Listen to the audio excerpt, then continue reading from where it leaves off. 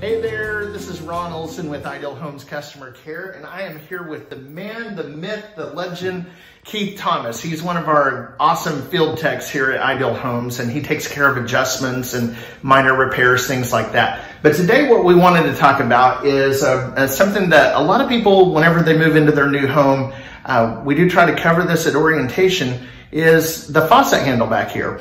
The faucet handles, all of those that are sold in the United States have what is called a rotational limit stop. And another word for that is a scald device or an anti-scald device. And so it can be adjusted. However, it's not something that we can adjust because of federal law. So Keith is going to show you today how to do that. And it's actually a pretty easy thing to do. Show them what you've got there in your hand there. It's really simple. I've got an Allen wrench, and this should be left in your drawer with your packets.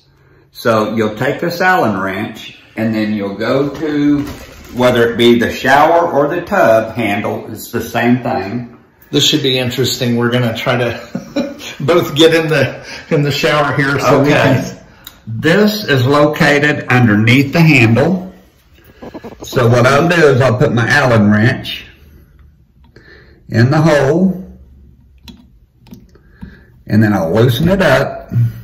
You don't have to take it all the way out, just loosen it, pull the handle out, and then your scald device, what you do is you pull it out, and then you turn it all the way to the left and push it back down. That will give you the maximum hot water you can get from this. You put your handle back on, snug your screw back up, and that's it. And we should mention, you know, some of these faucets, they're not always exactly the same. Sometimes you will have there's like a little gray disc in there that has to be removed.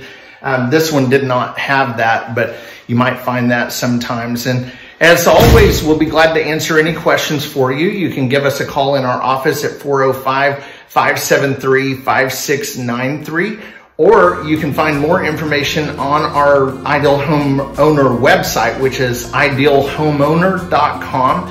There you'll find our quick start guide and our complete home maintenance guide, which will have more information about other features in your home.